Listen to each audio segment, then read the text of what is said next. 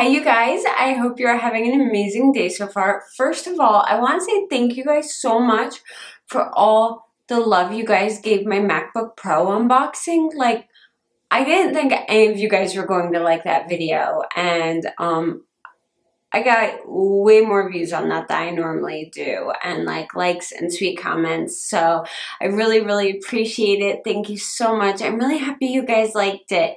It's kind of hard for me to break out of my typical content, especially because I'm stuck in the house right now. So every time I get something new, I'm like, should I just show everyone? Because I'm not going anywhere. I'm not doing anything. I'm doing everything I'm supposed to do to stay as safe as possible right now and keep other people safe as well. So I'm like, hey, look, something new and shiny and a little bit different. Anyway, in case you guys are wondering how I'm doing, because I haven't been on Instagram or Twitter a whole lot, basically the state of my life right now can be summed up by my hair. See those roots? That's almost 2 months of growth. And my hair used to be pink. If you're new here, this is what my hair looks like after 8 weeks. It goes back to blonde pretty fast with pink. So that's what the state of my life is like. The roots are grown out. Everything's a little bit faded. We've got little spiky hairs everywhere because nothing wants to do what it's supposed to right now. Kind of how everything's going. But I actually managed to wrangle a little bit of time today, which is a small miracle, and I wanted to go through my empties because this empties box is really full. I know there's a lot of vitamins and stuff in here. Again, I actually started throwing out the majority of our supplements and the stuff that my husband uses, so that my empties are a little bit more of makeup, beauty, skincare, etc. But I left a few things in because I don't go through that much makeup that fast. I kind of wish I did, but I just don't have the time to wear it every day, which kind of sucks. But anyway, let's get into it. First up is a candle. You guys know I love Bath & Body Works candles. Shopping in the store is a wee bit of a nightmare, but I love their candles. I love the way they smell. They burn really nicely. I hate all this wasted bit at the bottom, but for me, they last forever. So this was salted butterscotch. Normally, I'm very anti-salted things. I don't know why we felt the compulsion to put salt in everything. I'm so happy that trend is finally starting to die a little bit, because anytime I went to Starbucks and they had a really yummy looking drink and that was salted, I'm like, that's all I'm going to be able to taste. But this does not smell like salt at all. It smells almost entirely like butterscotch, which is why I got it. All right, next, vitamins. I know these are my favorite. I hate taking pills. I hate swallowing pills. I love chewable vitamins. I know they are not the best for you because it's added sugar and it's a gummy. It's basically like gummy bears for grown-ups, which I'm perfectly fine with. This is the Ollie Women's Multi. I love this vitamin. Really good. It doesn't make you sick. If you get nauseous from vitamins on an empty stomach, that will not make you sick. So I love those. Let's see. Oh, this is ridiculous. Okay, so I've actually gone through more than 2 of these, but Nature Made D3. I take a ton of D3 during the winter. Thankfully, we've had 4 sunny days this week. Now that we're into March, thank goodness, because lack of sun and my head do not go well together. At first, I was only taking the serving size 2,000 IU of this a day, and then I tried bumping it up. I bumped it up to 3,000, and then I bumped it up to 4,000, and that seemed to be the best point for me not freaking out when it wasn't sunny out. I'm still a little off on the days when the sun isn't out, but this helps so much. I like the Nature Made mostly because they're the only ones you can find right now that are chewables. The Ollie ones are always sold out. And my grocery store will usually have these on buy one, get one free, which is amazing because these things are not cheap. And then let's see, what else do I have for vitamins? Let me get through that real quick. Nature Made Melatonin Gummies, 10 milligrams. These are useless.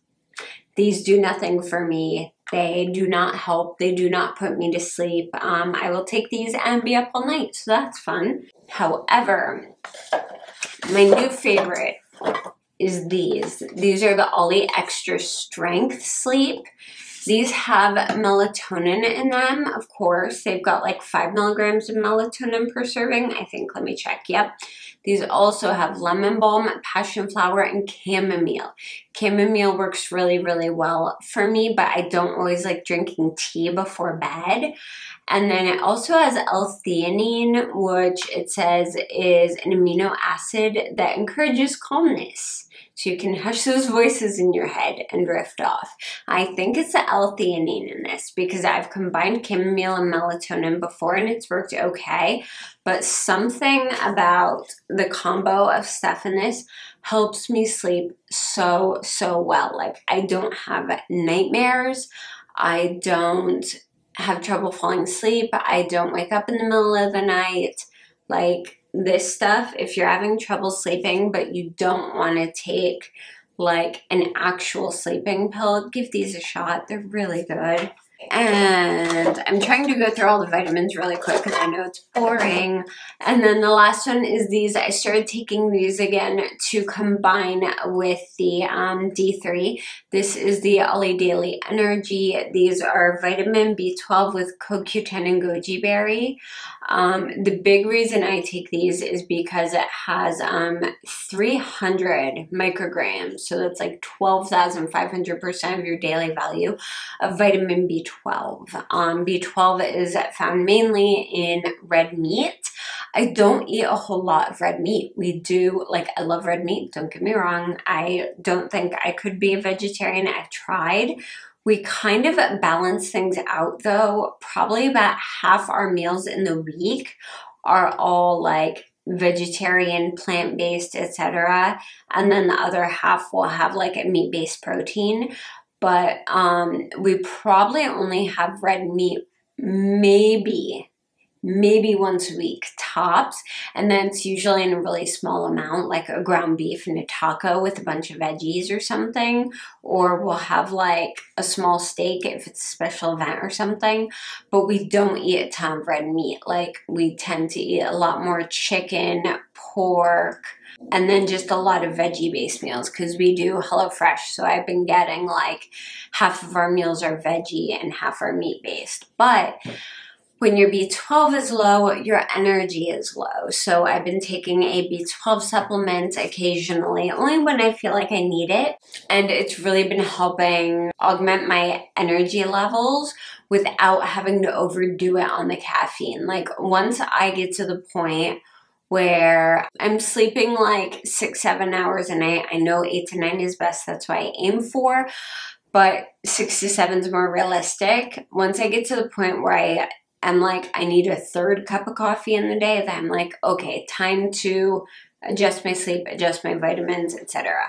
Okay, anyway, enough about vitamins. On to more fun stuff. A body wash. This is the Love Beauty and Planet Turmeric and Tonka Essence Body Wash. I liked their shampoo so well that I decided to try a body wash.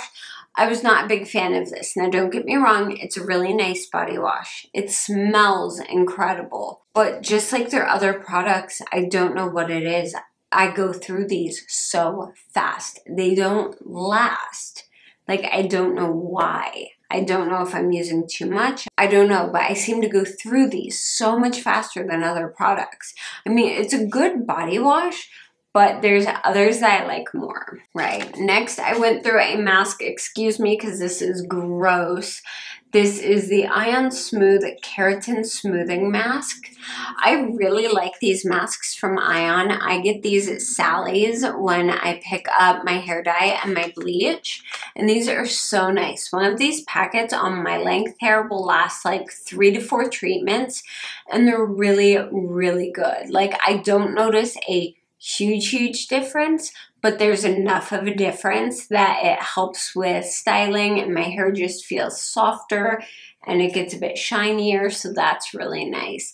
Plus, I like doing more concentrated keratin treatments every once in a while because my hair is strongly bleached, so that helps kind of improve the integrity of my hair. As you can see, it's growing crazy fast. That's like an inch of roots in a month and a half to 2 months. That's pretty quick for me. Speaking of hair, I went through the Ion Sensitive Scalp 20 Volume Developer.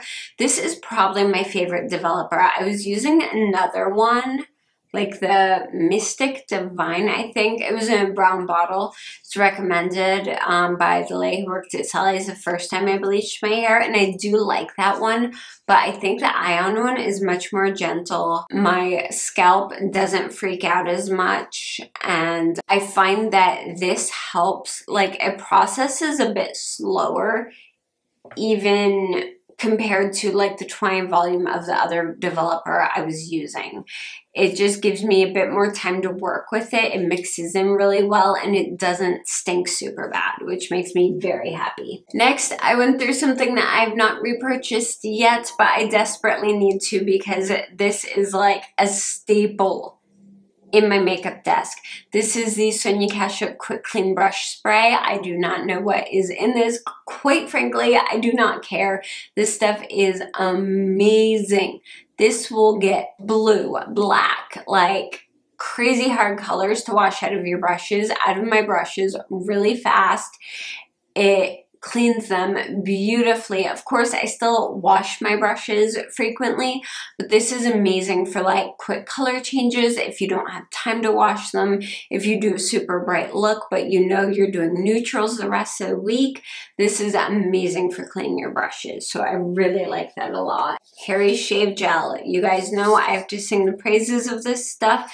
Hate their razors, love the gel though. The shave gel is so good and their body washes smell really good too. But this I would recommend if you don't like super fruity scented shave gels. If you and your husband or boyfriend like sharing stuff, this is perfect for that. Like I don't even bother buying my own shave gel because I'll either use my body wash or use that. Let's see. Ooh, okay, I have to buy more of these. These are the Shiseido Facial Cotton. These are my absolute favorite. I use these for taking off my makeup, toner, and for doing my nails. They're incredible. I wouldn't mind, I have looked into switching to like eco-friendly reusable cotton pads, but my only thing is you can't use those to take off nail polish. So like half of what I use these for is for nail polish. So I'm kind of like, I don't know if you've gone to reusable cotton pads, like what brands do you like? What kind do you use? Do you like them? Do they work well? And what do you use for your nail polish? Do you still buy these for nail polish and just reduce your usage of them? I don't know. But anyway, I do love these a lot, even though they're stupid expensive. Next up, Batiste Dry Shampoo. This one is in Floral and Flirty Blush, which I love a lot. This can is larger than my head. This is like one of the jumbo cans. I love Batiste. It's my favorite dry shampoo that I've tried. Works really, really well in my hair. My hair does not respond well to dry shampoo. I'm one of those girls who it does not matter how much I tried to train my hair to not get greasy. Like I tried not washing it for like 3 weeks and it still did not like get magically ungreasy. I have very fine, very thin hair. It gets oily like the next day. It's oily, like oil slick. Like this is my hair freshly washed. And I can guarantee you by the end of the day, I'm going to have some oil. It's just the way my scalp works. But this saves my butt because usually second day I can kind of squeak by without doing something. But by third day, it's either got to be washed or I've got to use dry shampoo. So I highly recommend Batiste if you haven't tried a dry shampoo yet. Another product I really like, but I haven't rebought, mostly because I'm lazy and partly because I'm curious if there's any other thermal protectants that might not be better, is the Trust My Heat Tamer. This I really do like. It's good, but it smells like hairspray. It's not my favorite thing to use. It kind of gets all over. It makes my bathroom floor slippery. So I'm on the fence on this. It's one of those products I keep rebuying because I haven't tried anything new yet. So if you use a heat protectant, let me know which one you guys use, if you love it, if you have any that you recommend. Next up, the Mario Badescu facial sprays. As you can see, this one is not completely done because I've had this for probably close to 4 years now and I still haven't finished it. What does this tell us about a product? It tells me that I do not like this product. These facial sprays make your face look greasy. Not just like glowy. It looks greasy. It leaves a film on my face. I don't like them. I've tried 3 different kinds of these and they're just not my favorite. They sit on top of your skin. They don't sink in. It just doesn't work for me. Maybe if you have drier skin than I do, it might help and it might be good. But for my skin, which is, it's more normal to dehydrated, this just sits on top and doesn't do much. Another product that I have not used at all, but is going in my empties.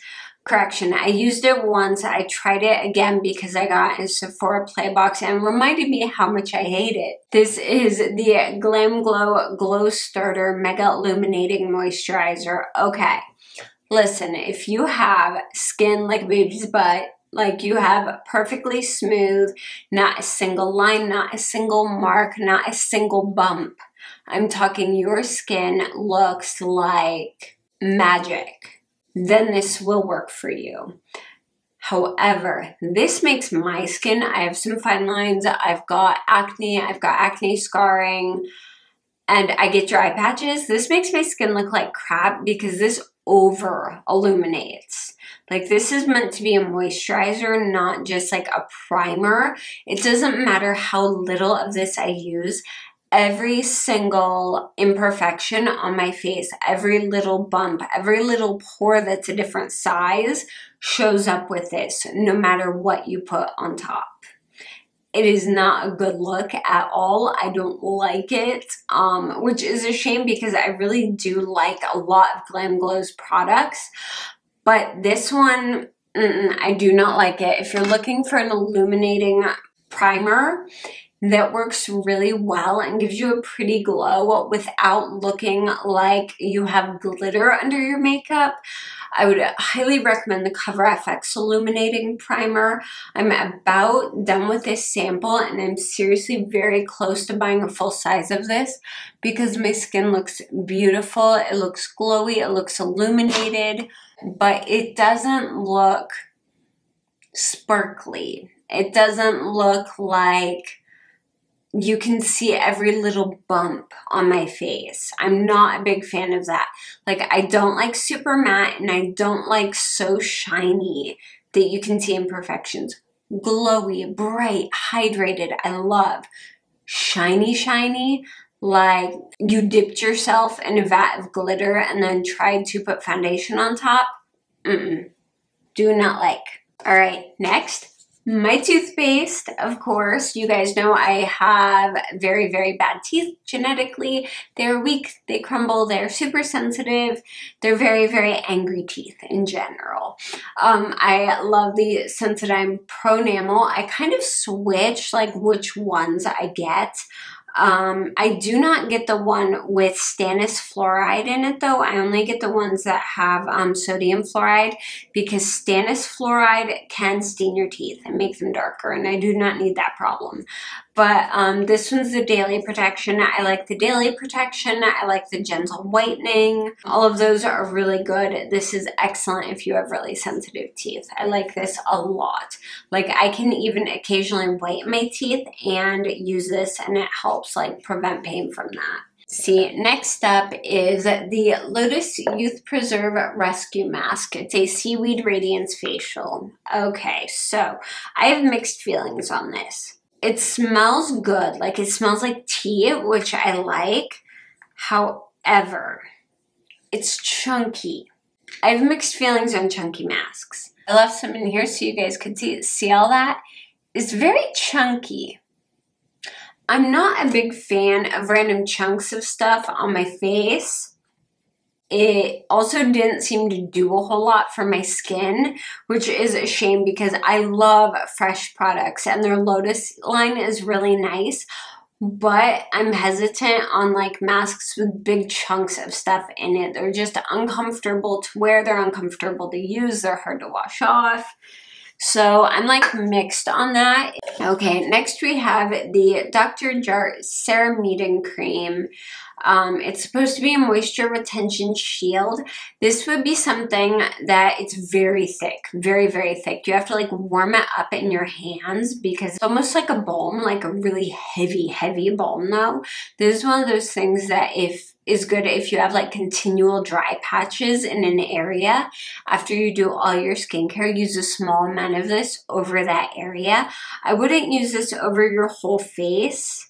It says apply it over your whole face. If you're sensitive about having like super like thick stuff on your face though and you don't like that feeling, then you may not want to use this all over.